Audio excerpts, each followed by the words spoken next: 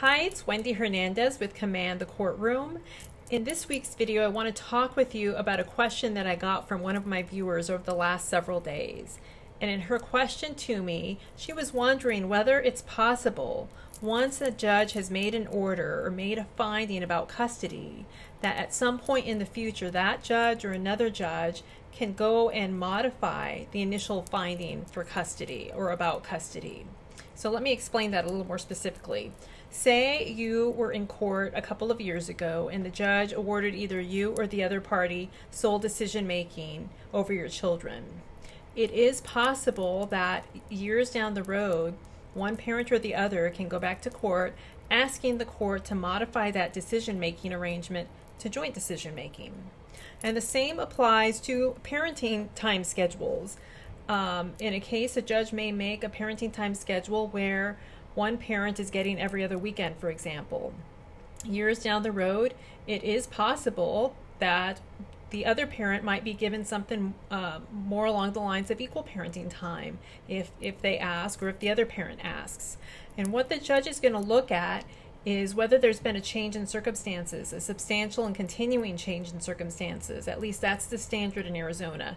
Whatever state you're in, though, you need to go to your state rules and laws and look at what the standard is in your case. But if you can show the judge that there has been a change in some of those best interest factors, then there is a possibility you could get the judge to change his mind from or her mind from where it was a couple of years ago.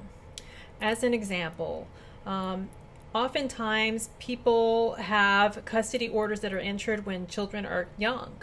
I have one of those cases now where a custody order was entered when a little boy was 4 years old.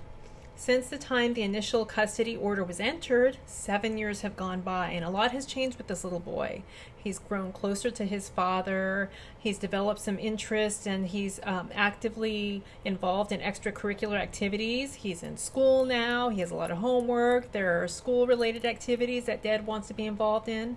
There are a lot of things that have changed about this little boy's life. In addition to that, since the time that the initial custody orders were entered, father has gotten involved in a serious relationship. He's engaged to be married. His fiance has a really close relationship with the little boy, and she's very involved with his school. She's involved with throwing him birthday parties, and the little boy loves her. So these are just a few of the things that have changed that might convince a judge that it's time to up father's parenting time. Now, by the same token, don't think just because a judge has made a finding for joint custody that can't be changed. That can be changed as well. If one parent develops some sort of serious drug problem, as an example, or alcohol problem, or gets into trouble with the law, there is a possibility that a court may say, hey, you know, at some point joint decision making or joint custody was in the best interest of the child, but that is no longer the case, so now I'm going to change it and make it sole decision making to one parent or the other. The key is to remember that the judge is always going to go back to what is in the best interest of the children. So look at what the best interest factors are that apply to your case. And as a reminder, if you haven't downloaded my best interest checklist yet, go to commandthecourtroom.com where you can download it. In that checklist, I list out almost every conceivable best interest factor that there is that might apply to your case. Make sure in your petition to modify decision making or custody that you are addressing each and every best interest factor that does apply to your case.